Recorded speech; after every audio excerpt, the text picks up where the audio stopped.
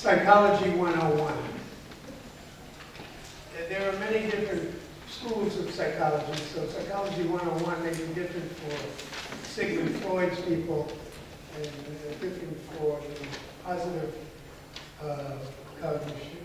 cognitive psychological approach to counseling. There was a Jewish psychiatrist 67 years ago, Abraham Lowe. He wrote a book called Mental Health Through Will Training. It's an excellent book. He started something called Recovery Incorporated to help people who were neurotic and psychotic to come to get his vision of the human psyche. It happened to coincide completely with St. Thomas Aquinas. The human person is made up of body and soul. The soul is made up of intellect and will. This is standard operating common sense for us who have been trained in the school of Christian thinking. But the intellect and the will are two very important concepts. Both things are invisible. The will and the intellect are invisible. But in the ordinary course of life, the will says, it only has one function. The will has one function. The will says yes or no. That's all it can do. The intellect provides information, knowledge, presents it to the will, and the will decides, can I go with this? Can I depend on this? Is this right? The will, that's what conscience is, trying to determine the oughtness of human conduct. So the will says, yes, this is right, this is what I should do, I'm going in this direction, get out of my way. And the will says, no, I'm not going to poison my mind with negative, dark thinking that will take me down. I'm not going to allow the past to drag me down.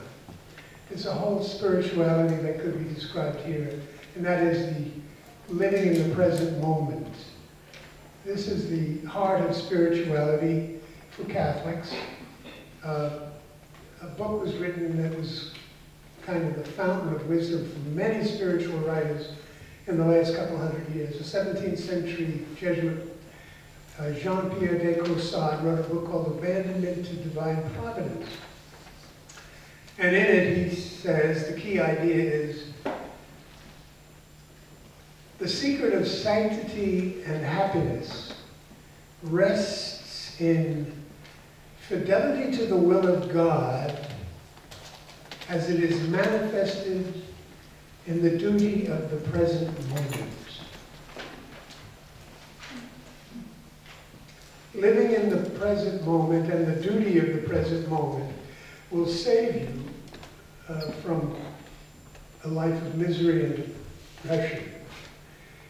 Because many people who live in the past are punishing themselves for the bad things they did and working very hard to maybe repent or overcome bad things that happened in their life. So their real focus is looking back. They're on a train that's moving forward, but they're looking at where they came from. And that's no way to live your life. You've got to be facing forward. Okay, so when you look forward from the present moment, what do you see? Danger up ahead. I mean, we're a couple of weeks from war with, God help us, Iran. Sooner or later, somebody's going to come down on them. And that's what they want. They're provoking an attack.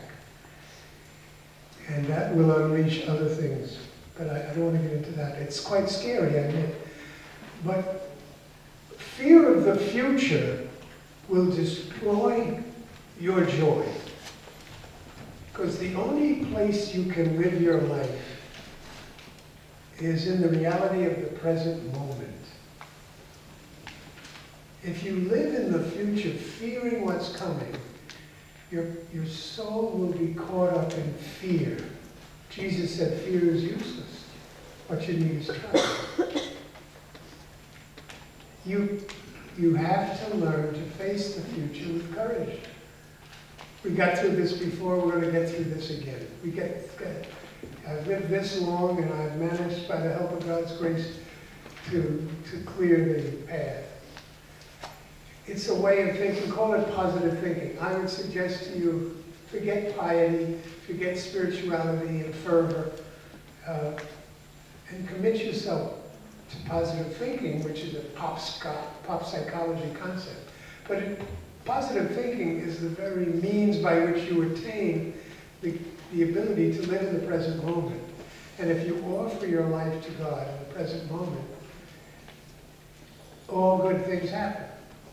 Now, I'm going to tell you something that I've witnessed hundreds of miracles. And you have too, but you're not aware of it. It has to do with addiction, alcohol and drugs. I ran a poverty program for a few years. And we took in addicts and alcoholics. Some were court stipulated and others came begging to get in. We wouldn't take them if they didn't beg to get in. The parents said, please take care of my boy. I have to get him out of this drug. And he's reluctant to come. We don't want him. He has to beg for what we have to offer. We're fighting for his life and his sobriety. But here's the miracle. If they come in with the idea, I've tried over and over and over, I just can't give it up. I go a week, if lucky, I'm weak, and I turn back. I need a drink, I need a shot, I can't, my will is weak. That's not the issue.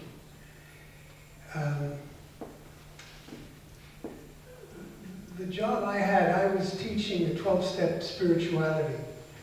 And that was my role. I was executive director, but I got into the classroom and basically tried to sell them on the idea of the 12-step program.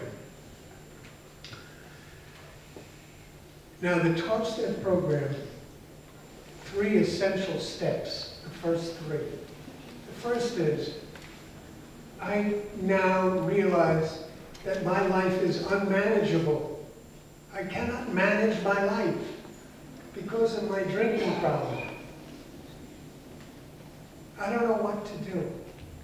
Second step, came to realize there was a power greater than my own out there. So I'm weak, helpless, frightened, unable to do. But there is a power out there greater than my own. The third step is the essential step.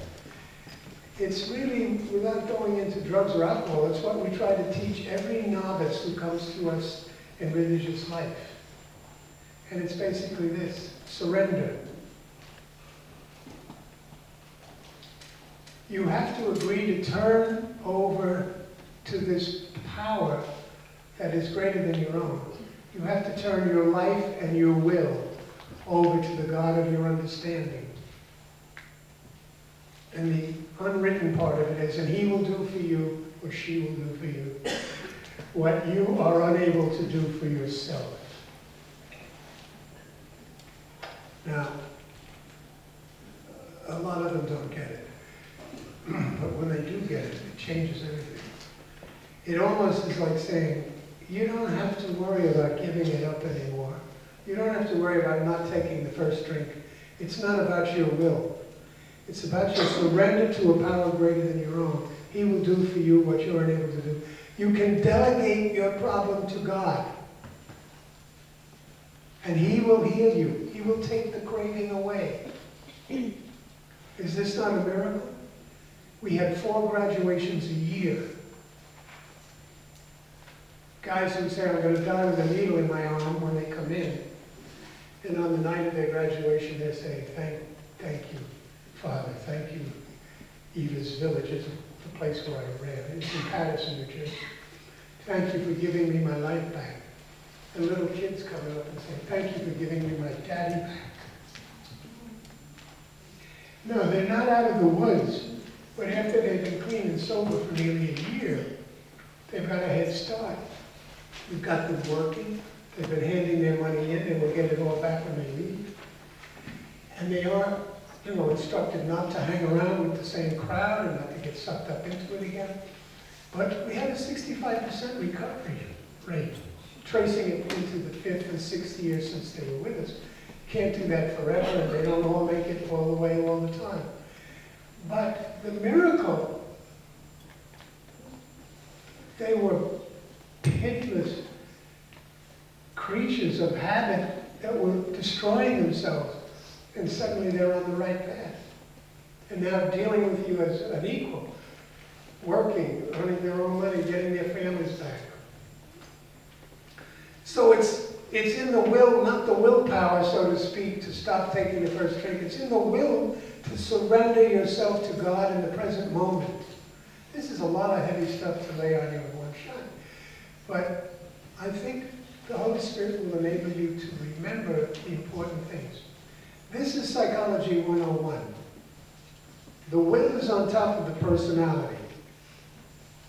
The will controls the personality. Your destiny is in your own hands. Wherever you want to go, heaven or hell, is up to you making a decision, yes or no. Yes, I want to go to heaven. Under the will comes the intellect. The intellect can purvey a whole field of choices that will be good. Some of them will be good for you, some of them you know will not be good for you. You have to decide whether you can take the chance of risking your mental health and your future by taking recreational drugs, for instance. You're risking losing control. It happens. Whitney Houston, God bless her, just over the years got to be too much.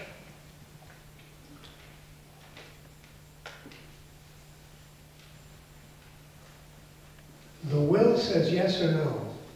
The intellect presents the choices that you have. But what you allow yourself to think will immediately affect your feelings. So you have the will, the intellect, the emotions. The emotions you feel are the direct result of the thoughts you think.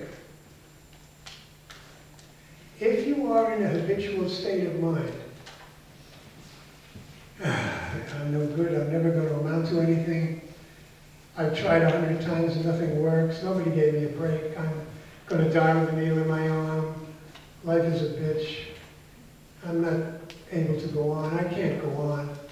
If you're thinking suicidal thoughts and you don't put a stop to it, and by the way, there are many drugs that lead you into the idea of I gotta take my own life because I can't bear it any longer.